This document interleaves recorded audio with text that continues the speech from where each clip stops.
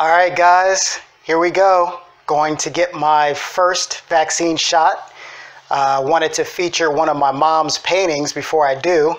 As you can see, it says "Get Out," and we're going to get out of this pandemic. And the way we're going to do that is through getting vaccinated.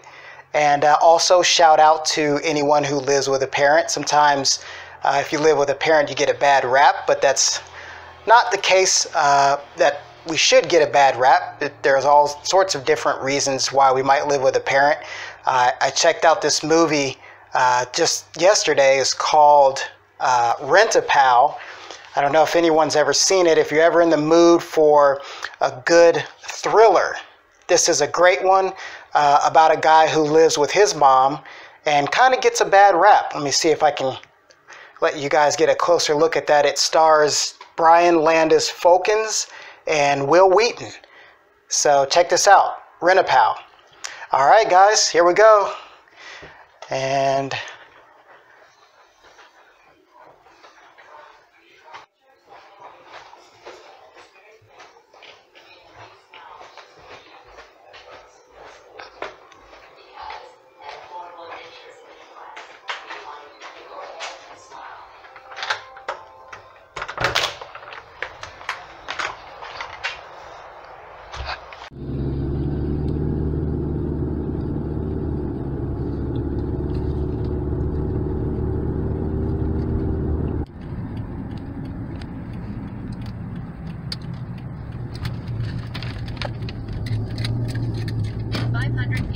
turn left.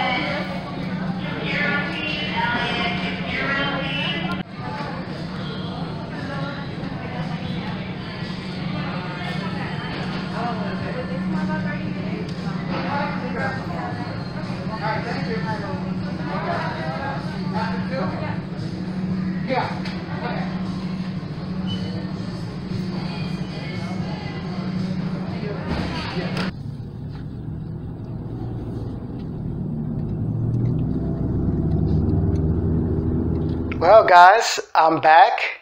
I just received my first vaccine. I received the Moderna vaccine at Publix. I got my shirt sleeve rolled up so you can see my Band-Aid there where the shot went in. And I'm feeling pretty good. No side effects or mal-effects of any kind. And just want to encourage all of you out there, if you're still trying to get an appointment to get your first vaccination shot, hang in there. Don't give up. And like I mentioned earlier in the painting in the background, we're going to get out of this. I wanted to share one other thing with you. I have a book that I purchased not long ago. It's called The Theories for Everything. Let me see if I can show that to you guys so you can get a good view of it. Read something interesting in that book. Wanted to share that with you. It was about the first vaccination that was ever done, and it was done by an English physician named Edward Jenner. In 1796, English physician Edward Jenner vaccinated 8-year-old James Phipps against smallpox and ushered in a new age of preventive medicine. I thought that was interesting that the first vaccination was performed on an 8-year-old boy for smallpox.